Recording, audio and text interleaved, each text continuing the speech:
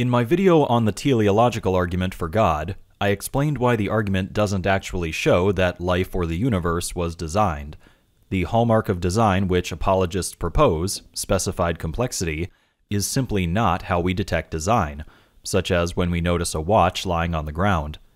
The actual hallmark of design, which we notice in a watch, is the familiar craftsmanship that we recognize from known designers, human beings.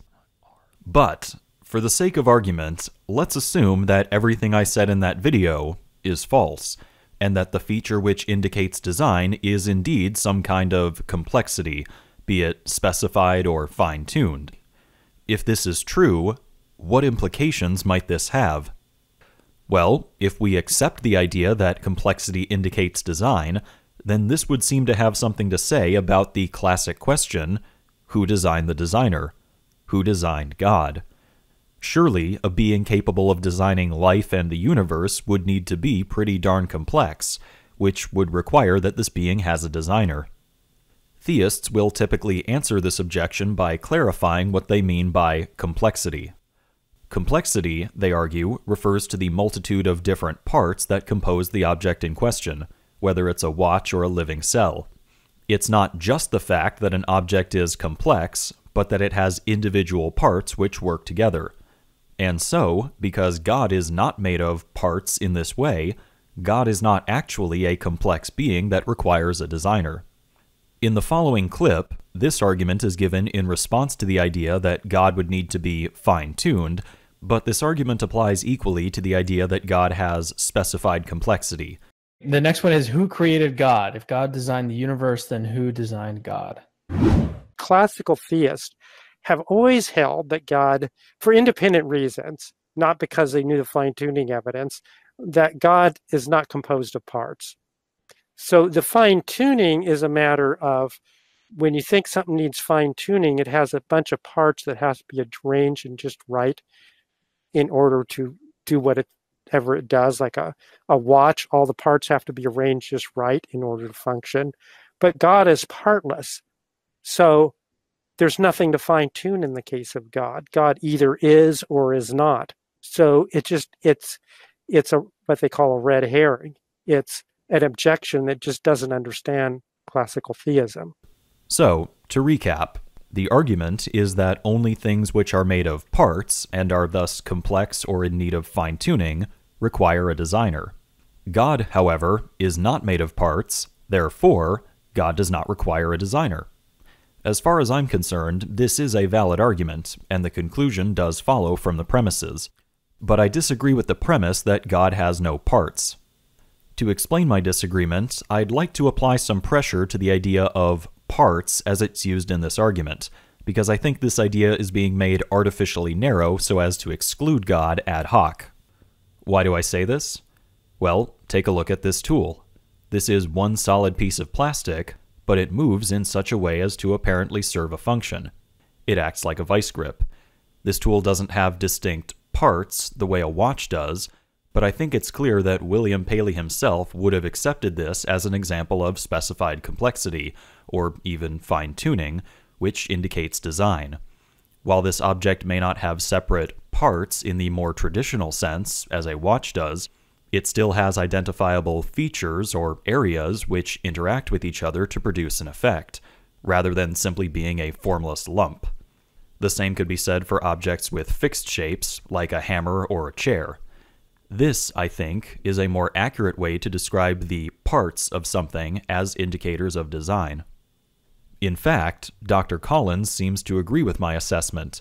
In the same video where he argued that God does not have parts, he argued that a hypothetical colony of mold that looks like Abraham Lincoln does have parts, the eyes, the mouth, etc., which is why, when we see it, we assume it must have been designed. If you had a bunch of mold growing in the back of your roommate's refrigerator that looked like the picture of Abraham Lincoln, you wouldn't just accept that was there by chance. The reason is because it has parts, different pieces of it, that have to be arranged just right in order to get the picture of Abraham Lincoln. So you demand an explanation. That's what the universe is like. But God is not like that. God doesn't have those parts. It has to be arranged just right. So that would be the general way I'd respond to that objection. So why does this matter?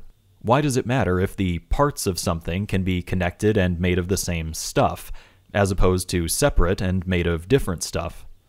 Well, because operating under this notion of parts, it would seem that God does indeed have parts, which serve functions and which would require a designer. Why do I think this? Well, two main reasons.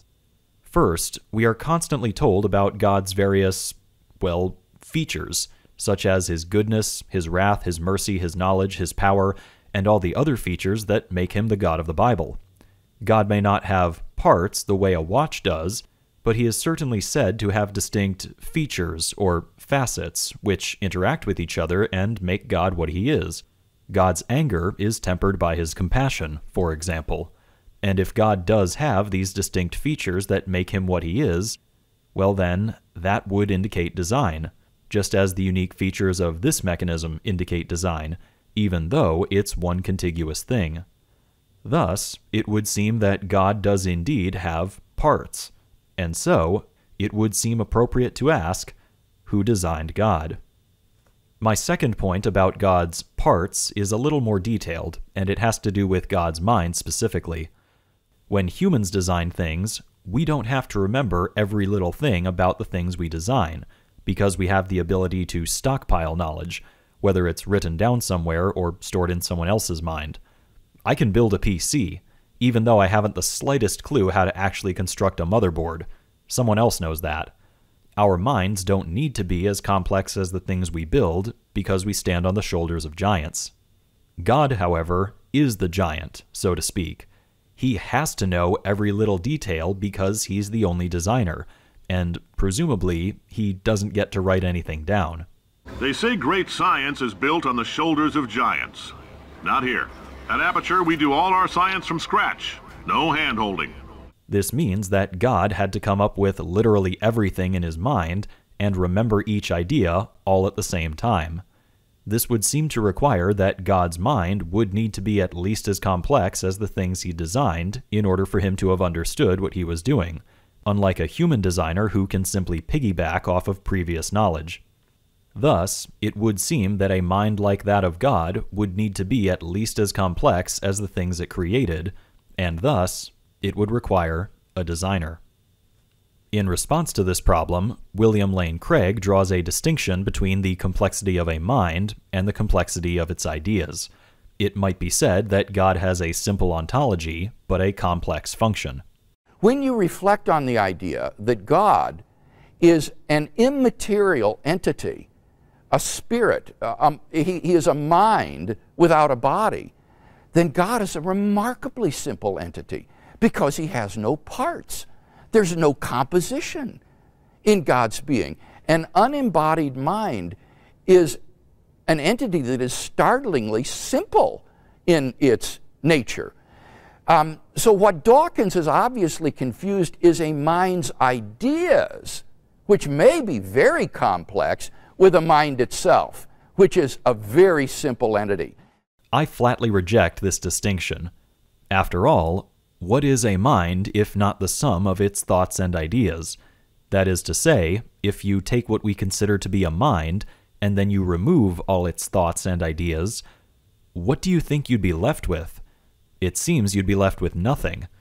As far as I'm concerned, a mind is its ideas, and Craig's distinction is completely ad hoc.